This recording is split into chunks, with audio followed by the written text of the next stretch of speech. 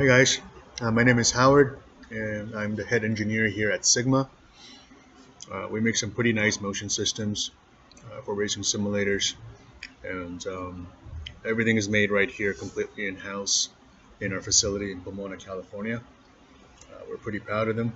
But yeah, today we want to talk about different motion systems, their weight capacities, and how to compare them. There's so many out there, so many specs.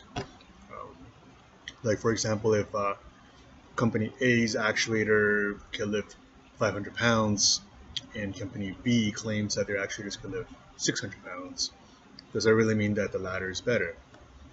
So yeah, let's go for a quick dive into the world of actuators and and compare them.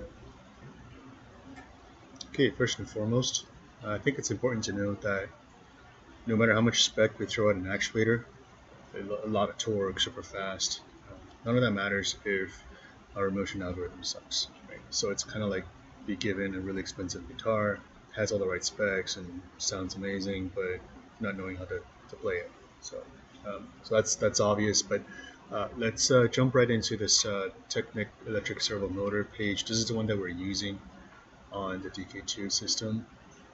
And the most important spec that we're going to be looking at here is the constant torque.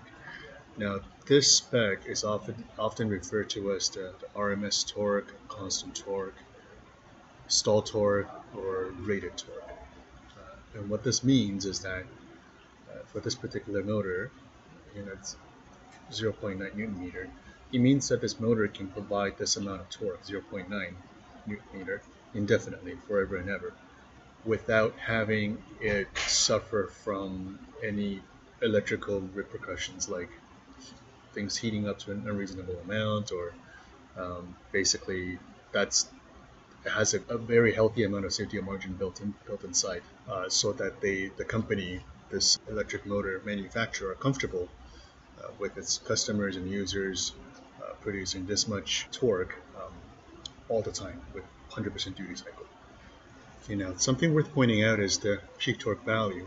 I've seen companies that claim their actuators or servo motors could produce this much torque, which is obviously much higher than this. That's in a magnitude of 4 times, and some of them even higher. Now, this is the absolute peak torque that this motor could provide, but it does not mean that it's very useful information, because if you look at this graph here, you'll learn that electric motors produce the most amount of torque when the RPM is essentially 0, when it's not moving. And the available torque that it could produce quickly drops off as the RPM climbs. As you can see, this is a pretty well-performing motor, with it still producing a healthy amount of torque at 500 RPM, but then it quickly drops off as it goes higher and higher and higher. So, and not only that, this peak torque is, just by looking at this value, you don't really know, you can't tell for how long this peak torque is available to you for. Like, it could be just a fraction of a second, or it could be 1 or 2 or 3 seconds long. You don't really know, and it's just not very practical to use this value at all when you're calculating and taking into consideration the design of your motion system or actuators. Now, finally, we're going to look at the max speed, or the rated speed of the servo motor, and this one being at 2500 RPM. That's important to know. We're going to need that for calculations later on. Okay. Next, let's take a look at the ball screw. This is what we're using on the DK2, and what we want to know is the lead, which is how much the ball net advances for every 1 revolution of the ball screw. So for this particular one, every time the ball screw completes a 360 degree or one revolution, the ball net advances roughly 5 millimeters. So we're going to take that as the lead, or the pitch of the screw, and enter that into our calculation. Okay, so we're going to use a simple little formula here. As you can see, as the servo motor spins, the ball screw also spins, which pushes the ball net that carries the piston, moves it in and out of the actuator. So it's really simple in principle, and the formula here It's really simple. We're just going to go through each of the variables.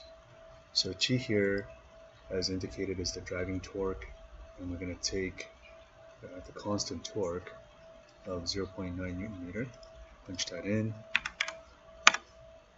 The lead of our ball screw, as indicated also, is roughly 5 millimeter. So let's put that in. The N is the efficiency.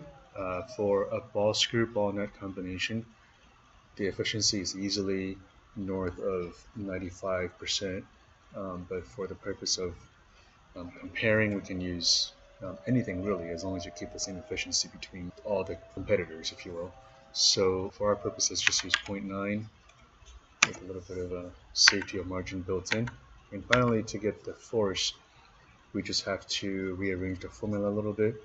So to do that, let's take the torque here, multiply it by 2 pi n, so 2 times pi times n, which is the efficiency, and divide that by the lead, which is in millimeters, so we've got to be careful. Let's do that, divide it by 5, and divide the 5 by another 1000 to convert it into meters. So with that, we're using all the same units, and we're going to get the answer in newtons, so it's roughly 1000 newtons. And to get the kilogram for it, we have to divide the newtons, this value, by 9.8, and that will give us here 9.8. That'll give us 104 kilos, and if we multiply this by 2.2, we'll get the weight in pounds. Now this is per actuator. Now the 229 pounds we just calculated is what this actuator is capable of holding indefinitely forever, but it also means that the actuator is not really doing anything, it's not moving at all, which completely defeats the purpose. So through a lot of testing and experimenting, we found that by reducing this amount, by applying a 55% roughly margin of safety to this, and it would give a really realistic value of something that we can actually use. So if we multiply this value by 55%, we reduce it down to 57 kilo or 126 pounds. And that's how we came up with the weight capacity for the DK2. So for again, this is one single actuator.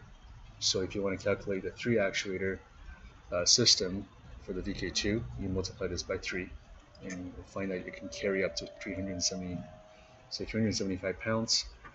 And for the 4 actuator system, you multiply that by 4, and you'll see that it can carry up to 500 pounds. Now the RPM, right here, it's 2,520, 25, 20. Okay, and so the actuator speed, in this case, to calculate that, we're going to take the RPM, which is in revolutions per minute, and we know that for every revolution, it will advance by 5 millimeter, and we're going to divide that by, well, actually, no, we can skip that. Yeah, so 5 millimeters, and we're going to divide it by 60 seconds in a minute. So we're looking at about 210 millimeters per second, or if we divide this by 25.4, we can get, what did I do here? Divide this by 25.4, we get 8.2 inches per second. Okay, so that's another useful spec that we can compare with. Sorry, just a quick note on the 55% safety margin. This is what we found through literally thousands and thousands of hours of testing to be a good number for the DK2. We have a very unique, very lively, very responsive motion system, and our taste for motion is considered to be very demanding. So, and the proof for this is that our customers typically run our motion system sliders at like 2 or 3 out of 10.